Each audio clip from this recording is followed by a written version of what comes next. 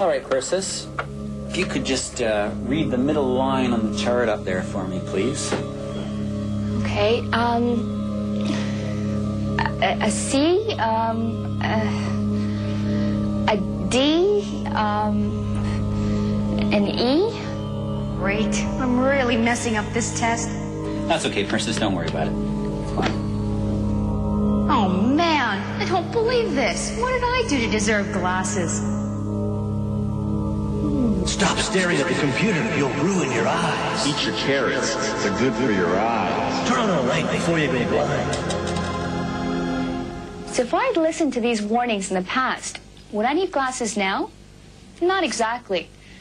Take computers, for instance.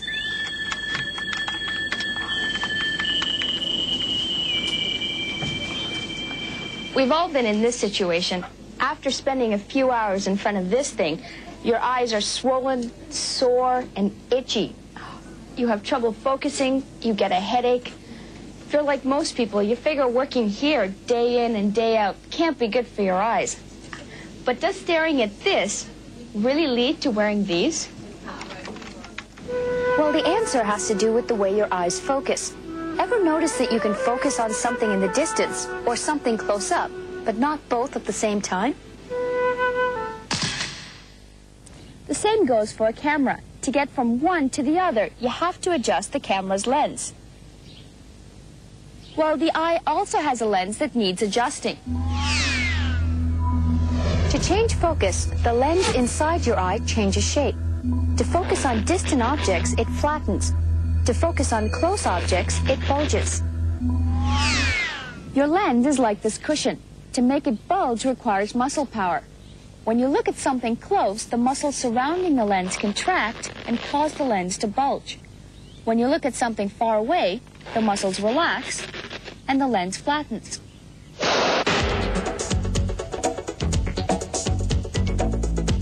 Focusing on different objects is like lifting weights. Your lens muscles are constantly contracting and relaxing, contracting and relaxing. But when you stare at a computer screen for a long time, it's like you remain in this position. Imagine staying like this for several hours. Your lens muscles are no different than your arm muscles. They're going to get sore. It doesn't mean you need glasses. It just means you need to take a break.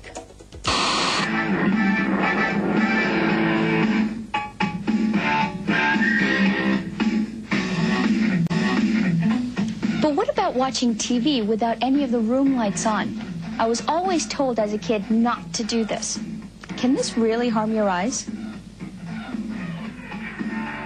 As the program you're watching changes from scene to scene, the brightness of the picture changes.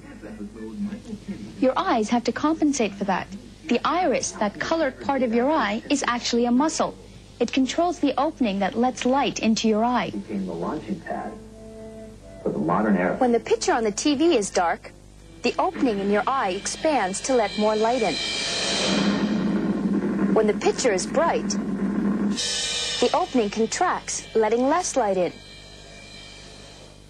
Your poor iris has to constantly adjust back and forth. It'll get tired and sore just like any other muscle, but it's not the reason you need glasses. Eat your carrots. They're good for your eyes. How many times have you heard that one? Personally, I don't like them, and I don't eat them. But is this why I need glasses? The answer can be found on the back of your eye. This area, known as the retina, is lined with millions of light-sensitive cells. Some of the cells are shaped like rods, and some are shaped like cones. The cones are more sensitive to color, but don't work in dim light. When it gets dark, you see mostly with your rods, which are more sensitive to light, but can't detect color. For rods and cones to work, you need vitamin A. Without vitamin A, they shrivel and die. No rods and cones, no vision.